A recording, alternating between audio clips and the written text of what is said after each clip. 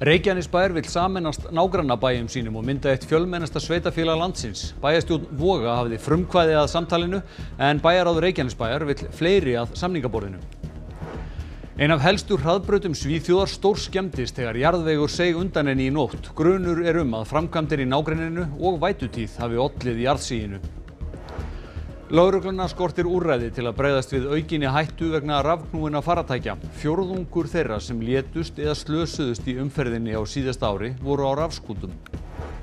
450 milljónir króna eru í pottinum í íbúakosningunni Hverfið mitt sem stendur yfir í Reykjavík. Hugmyndirnar eru af ýmsum toga en kostnaðarmat sumra verkefna hefur vakið athygli. Bánsar með beinbrot, hrörnunarsjúkdóma og hina ýmsu kvilla fengu viðeigandi meðferð á Bánsaspítalanum í dag, litlum foreldrum til mikillar gleði.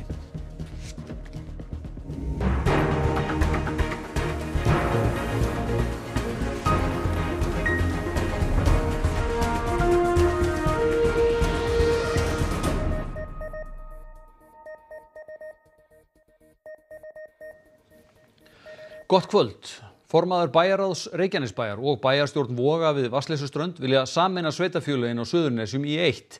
Verði af sameiningu verður sveitarfélagið jafn fjölmennt og Hafnarfjörður. Keflavík, Hafnir og Njarðvík sameinuðust í eitt sveitarfélag, Reykjanesbæ, árið 1994. Þar búa 22.000 og er bærinn sá fjórði stærsti á landinu. Bæjarráð Voga samþykkti vikuna að leita leiða til þess að ræða við Reykjanesbæ sameiningu sveitarfélagana. Formaður bæjarráðs Reykjanesbæjar og oddviti Samfylkingarinnar tekur vel í hugmyndina. Hann vill hins vegar fá fleiri sveitarfélag að borðinu. Þetta leggst mjög vel í okkur. Við höfum átt viðræði við Vogamenn fyrir 1,5 ára síðan og þegar þeir voru að skoða sína möguleika og við lýstum við mikill ánægju að hefja viðræður við þá og við erum klár í það. Af því að Vogar er að byrja á þessu núna hefja talið aftur, þá finnst okkur skynsamlegt að við tökum með okkur Suðurnesjamenn, Garð og Sandgerði, inn í þetta samtal og sjá hvort það sé grundvöllur fyrir því að búa til enn stærra samfélag. Verði af þeim hugmyndum og gangi viðræður eftir verður samfélaginar 30.000 manna sveitarfélag sem nær frá Tanga Reykjanesins að Hafnarfirði. Það myndi þá samanstanda við Reykjanesbæ, Vogum, Sandgerði og Garði. Eitt sveitarfélag vantar inn í þessa mynd en það er Grindavík. Ef þetta tekst að þessi þrjú hugsanlega ná samkomulagi þá finnst mér eðlilegt að þeir séu borðunir velkomnir. En þeir hafa verið dálítið sér, þeir hafa meiri viðskipti kannski við Suðurlandið og Hafnarfjörð heldur en okkur. Við fórum á stúfana og spurðum íbúa hvað þeim fyndist að sameinast einu stóru Reykjanessvæði. Sangiri að sameinast við Reykjanesbæ. Bara, þetta er allt í grendinu, það væri bara allt í lagi fyrir mér. Já, svona báðum áttum. Ég held að þetta var alveg gengið upp að sameina þetta en sameina við Vogana, það er ég efisum. Já, ég held að það væri bara fínt fyrir alla hagsmuni, sko.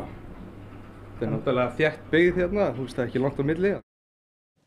Hluti af E6 sem er ein af aðal hraðbrautum Svíþjóðar verður lokuð í nokkra mánuði eftir að jarðvegur gaf sig undan brautinni skammt norðan við Gautaborg í nótt. Grunur leikur á að sprengingar vegna framkvæmda í nágrenninu og vætutíð hafi losað jarðveginn. Jarðvegurinn fór að síga milli klukkan 1 og 2 í nótt að staðartíma, skemmdirnar náði yfir 14.000 fermetra svæði. Vegurinn fór í sundur á mörgum stöðum og 10 bílar, þar af ein rúta, keyrðu ofan í holur í veginum. 3 slösuðust. Íbúum er brugðið. Vad ska man säga? Det är hur sårbara vi är, hur lätt det kan hända. Så stoppar upp en hel region känns det som nästan ju. Så att det händer är inte så jävla konstigt heller med tanke på markförhållandena som är. Det är ju mer eller mindre väntat. Það hefur vissulega ringt mikið á þessum slóðum undanfarið en lögreglan er reyndar ekki vissum að þetta hafi verið viðbúið.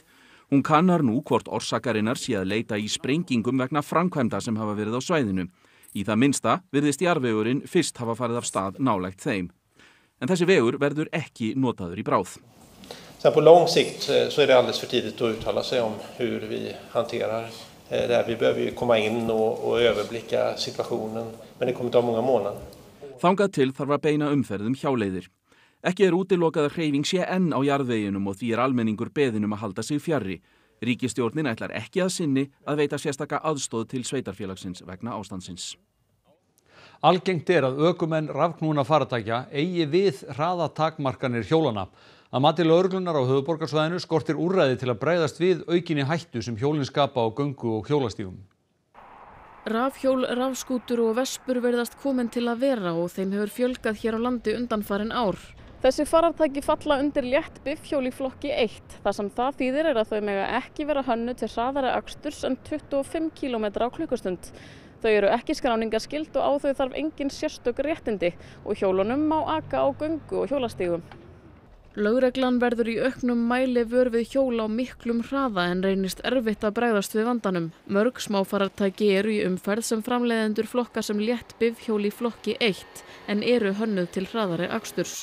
Lögreglu skortir lagaheimild til að beita sektum eða öðrum viðurlögum.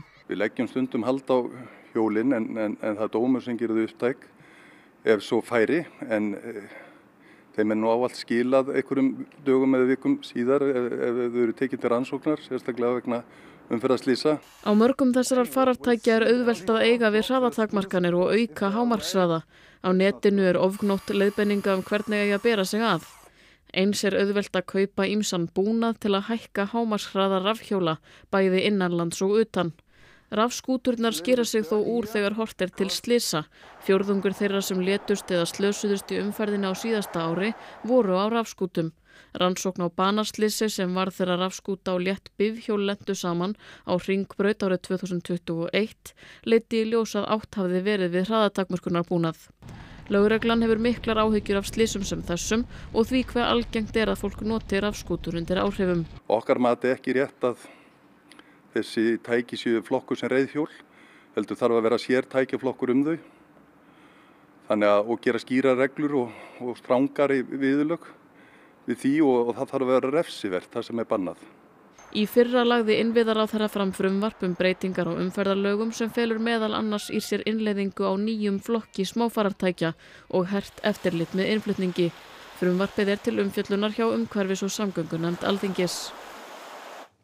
Úkraínumenn hafa aukið sókn sína á Krímskaga undanfarna vikur og valdið skaða á loftvörnum og öðrum hernaðarinnviðum Rússa þar. Til þess hafa þeir mest notað langdrægar flaugar og fleiri slíkar eru nú í fyrsta sinn væntanlegar frá Bandaríkjunum. Fljótlega eftir að innrás Rússa í Úkraínu hófst í fyrra voru Úkraínumenn farnir að tala að markmiðið væri ekki aðeins að ná þeim landsvæðum sem Rússar hefðu hernumið í Úkraínu. Ця російська війна проти України і проти всієї вільної Європи почалась з Криму і має закінчитись Кримом, його звільненням. Undanfarnar vikur hefur sókn Úkraínumanna á Krímskaga færst í aukana með ágætum árangri. 23. ágúst réðust Úkraínumenn til atlögu við Olenivka á gúmmíbátum. Þar tókst þeim að eyðileggja eldflaugavörpu og fjarskiptamiðstöð. Seint í ágúst náðu Úkraínumenn yfirráðum yfir olíuborpöllum Rússa í Svartahafi sem skerðir ferðafrelsi rússneskra herskipa hafið. 13. september skutu Úkraínumenn langdrægum flaugum á höfnina í Sevastopol, þar sem minnst 2 skip úr rússneska flotanum stórskemmdust. Daginn eftir, 14. september, sprengdu Úkraínumenn S-400 eldflaugavarnakerfi Rússa skammt norður af Jevpatorju. Í þessari viku hafa Úkraínumenn svo gert árás á flotastöð í Verknosadove, herflugvöll í Saku og svo í gær árás á höfuðstöðvar Svartahafsflota Rússa í Sevastopol, þar sem Úkraínumenn segja að tugir hafi fallið og særst. Þetta eru aðeins helstu árásirnar, en þær þykja sýna bæði aukinn kraft og sjálfstraust hjá Úkrænumönnum og veikleika í innviðum Rússa á Krímskaga.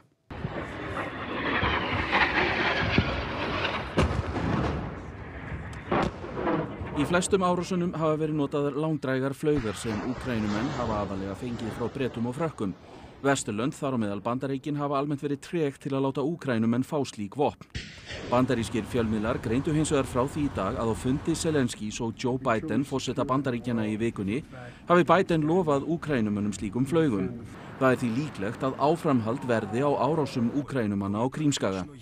Það eru hins vegar enn öflugar varnir af hálfu Rússa þar og því útlit fyrir að sókn Úkrænumanna standi lengi áður en þeir ná skaganum og sitt vald, takist það á annað borð. Engar reglur voru brotnar þegar kálffull langreiður var veidd í lok vikunar. 4 metra langt fóstur rann út úr langreiðinni og náðu aðgerðarsinnar því á mynd. Hrönn Ólína Jörundsdóttir, forstjóri MAST, sagði í samtali við Fréttastofu í dag að engar reglur næðu yfir dráp á keldum hvölum, enda ómögulegt að sannreyna slíkt fyrir veiðar. Matvælastofnun hefur hins vegar enn til skoðunar hvort sekta eigi Hval hf. Fyrir brot á lögum dýravelferð þegar veiðimaður á hval 8 skaut langreiði tvívegis en lét líða hálftíma milli skota. Jafnréttis- og loftslagsmál voru ofarlega á baugi þegar Þórdís Kolbrún Reykfjörð Gylfadóttir utanríkisráðherra ávarpaði allsherjarþing Sameinuðu þjóðanna í New York í kvöld.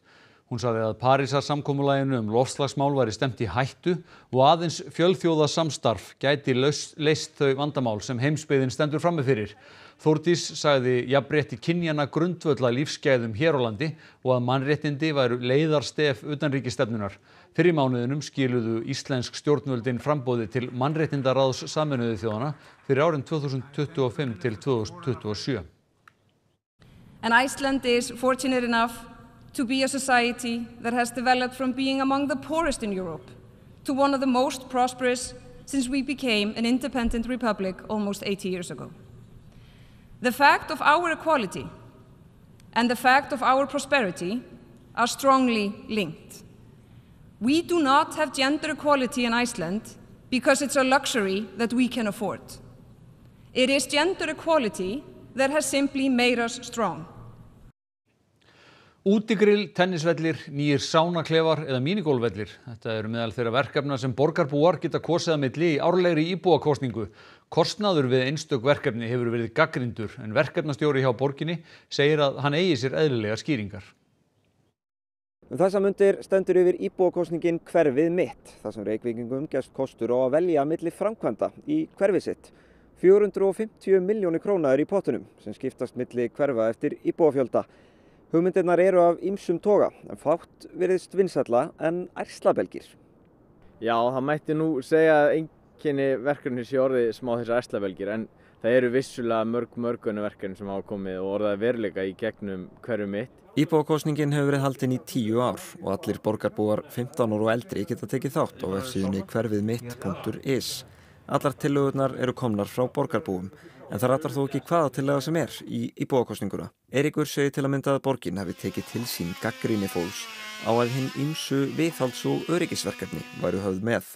Það eru verkefni sem við töldum og eftir mikið samtal bæði við íbúa og aðra að það sé ekki ákjósanlegt að kjósa í sama skínu ærslabelgi og að laga ljósaperur eða göngustíga eða hvað það er. Þannig að við erum svona farin að horfa á það hvernig við viljum þróa verkefni áfram í hver skipti sem við framkomum það. Kostnaður einstakra verkefna hefur vakið athygli. Nálaboxum sem yrði dreift Breiðholt kosta 1 milljón, nýr sánaklefi í Sundhöllinni 39 milljónir og útigrill í Vesturbænum 6 milljónir.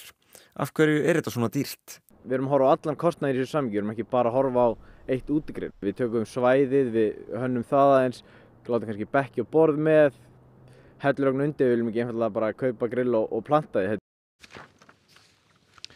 Jeremy Corbyn, fyrrverandi leiðtogi breska verkamannaflokksins, hélt fyrirlestur í Safnahúsinu við Hverfisgötu í Reykjavík í dag. Erindið bar heitið Hvers vegna er þörf á sósíalisma og er liður í fundaröð Ögmundar Jónassonar, fyrrverandi alþingismanns og ráðherra, sem ber nafnið til róttækrar skoðunar. Corbyn var leiðtogi breska verkamannaflokksins frá 2015 til 2020 en var vikið úr flokknum skömmu eftir að hann hætti formennsku. Frá árinu 2021 hefur hann talað í nafni átaks sem hann nefnir friður og réttlæti og beitir sér fyrir mannréttindum í Bretlandi. Corbyn gaf ekki kost á viðtali þegar fréttastofa leitaði eftir því. Fjölmennasta og stærsta skiptistöð fyrir farþega strætó er ekki opin nema að takmörkuðu leyti og salernin hafi verið lokuð lengi. Framkvæmdastjóri strætó segir þetta óboðlegt en að ábyrgðin liggi hjá Reykjavíkurborg. Skiptistuð strætó í Mjóddinni í Breiðholti er stærsta og fjölmennasta stöð landsins. Þangað leggur fjöldi farþega leið sína á degi hverjum. Strætó ekur frá klukkan 6:30 á morgnana á virkum dögum til miðnættis. Skiptistöðin í Mjódd lokar hins vegar klukkan 6 síðdegis og fólk sem ferðast með strætó eftir þann tíma þarf að bíða úti, sama hvernig viðrar. Þá hefur salernisaðstaðan verið lokuð í lengri tíma, mörgum farþegum til mikils ama. Framkvæmdastjóri strætó segir allar skiptistöðvar og biðskýli á höfuðborgarsvæðinu á ábyrgð sveitarfélagana sem sjáu alfarið rekstur og viðhald. En auðvitað er það okkur kappsmál að sveitarfélagin sjáu vel þessar stoppustöðvar, þessar biðstöðvar og skiptistöðvar þannig að fólk upplifi sig allavega svona velkomna og í þægindum og geti þá beðið eftir strætó. Sanna Magdalena Mörtudóttir, borgarfulltrúi Sósíalistaflokksins, hefur lagt fram tillögu á fundi umhverfis- og skipulagsráðs opnunartíma sem samræmist tímatöflum strætóferða og aðgengi að salerni. Hún segir að slæm aðstaða í Mjóddinni feli í sér skrítin skilaboð frá borgar- og bæjaryfirvöldum sem á sama tíma segist vilja efla almenningssamgöngur. Jóhannes segir að Reykjavíkurborg hafi leigt rekstur skiptistöðvarinnar til verktaka sem hafi stytt opnunartíma og minnkað þjónustu. Ástandið sé óboðlegt. Ég er alveg sammála því að hér þarf alveg að gera eitthvað átak til þess að þetta sé svona ásættanlegt. En það er svona, eins og segi, þetta er leigutaki sem að er bara ekki alveg að standa sig, þannig að ég ætla ekki alveg að skella skuldinni á Reykjavíkurborg. En ég veit að þeir hafa verið að þrýsta á hann og nú er allavega komið að svo að þeir eru að leita nýjur rekstraraðila og vonandi bara finnst hann fljótt og þetta verður bara komið í gott horf innan skamms. Tónlistarmaðurinn góðsagnakenndi Jim Morrison, söngvari hljómsveitarinnar The Doors, hefði orðið áttræður í ár og að því tilefni verður blásið til mikillar hátíðar í Háskólabíói í kvöld. Og þar er Haukur Hólm fréttamaður. Já, það passar. Morrison hefði orðið áttræður 8. desember næstkomandi, en hann lést hins vegar 3. júlí 1971, 27 ára og það eru margar hetjur rocksins sem að dóu einmitt 27 ára.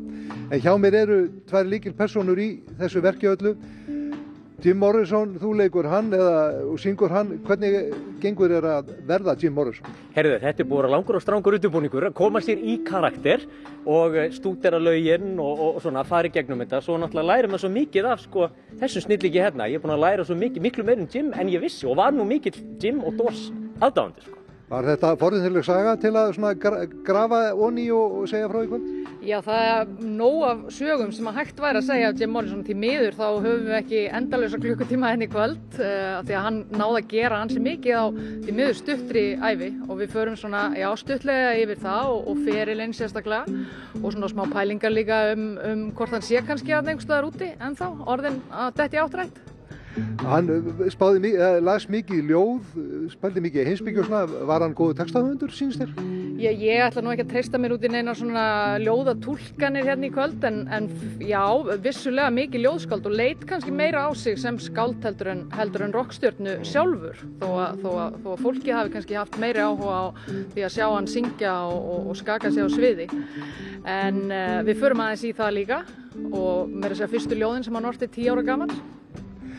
Hann gerði margt og vakti oft hneykslan. Eitt af því sem gerðist til dæmis var að hann var handtekinn á sviði fyrir að taka út á sig teppið. Verður eitthvað svoleiðis í kvöld? Heyrðu, já, það er hérna.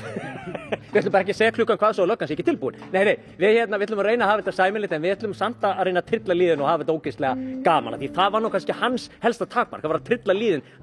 Stundum var svolítið dark hjá honum. Fáum smá tóndæmi af Jim Morrison og Doors. Ok, kynum það.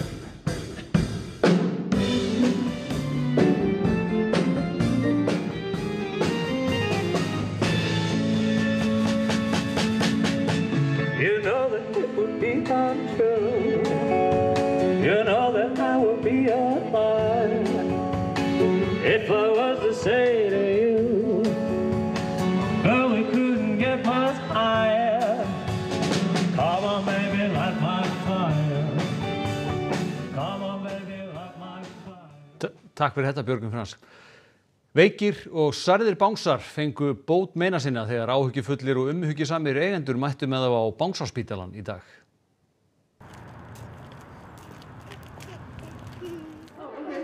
Hvað heitir bánsinn þinn?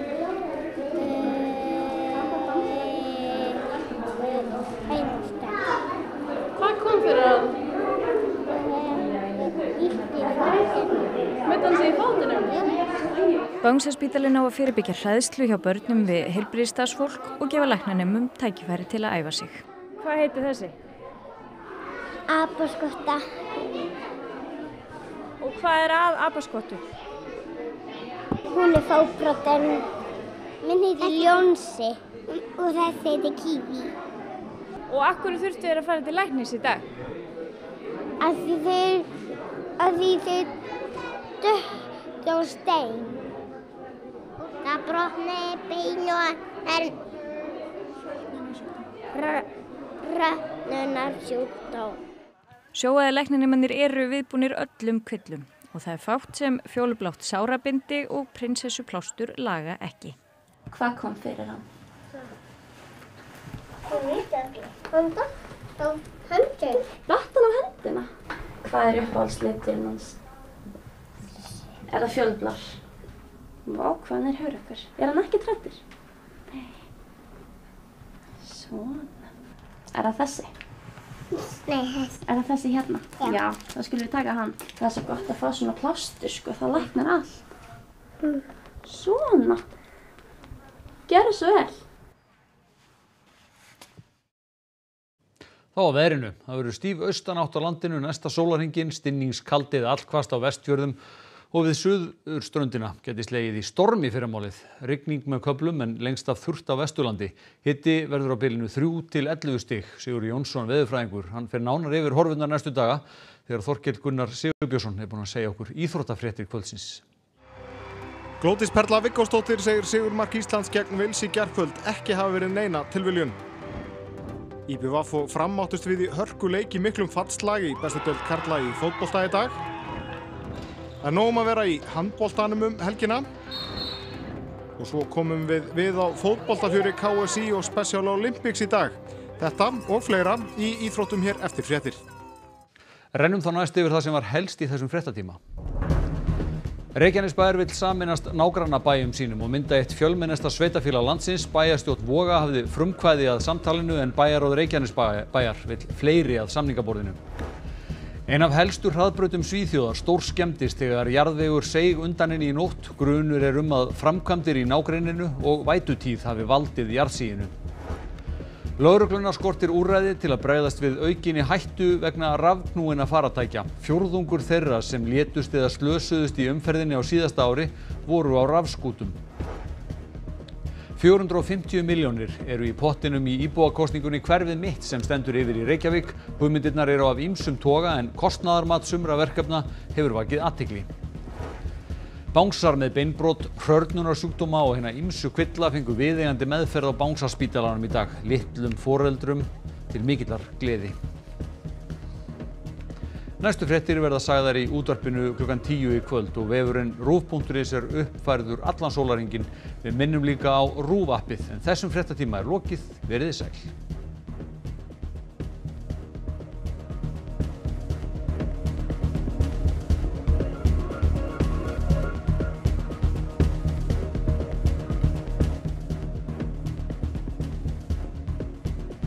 Á RÚV í kvöld. Með á nótunum, spurningaþáttur á léttu nótunum í tilefni af